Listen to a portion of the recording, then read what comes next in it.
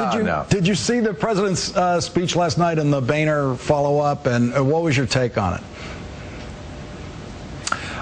Disappointed, terribly disappointed. I don't know what is going on in this man's mind. You know, I like Obama so much. I'm always trying to understand what he's dealing with, and I understand he's got a lot to deal with.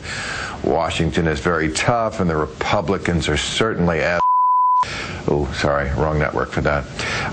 But I just don't get this giving away the store. I mean, I never thought he would be caving on the revenue side of it. I thought that was his line in the sand. And he has this reputation as a guy who's always caving into the Republicans. I thought he can't do it this time. If he does it again, they will just own him. They will know that all you ever have to do with this guy is wait, and you get everything you want. And he does it. I don't understand how this is a win for him. He's the reasonable guy. So what? He's the reasonable guy. How do you win if they get everything they want and then you sign it? Well,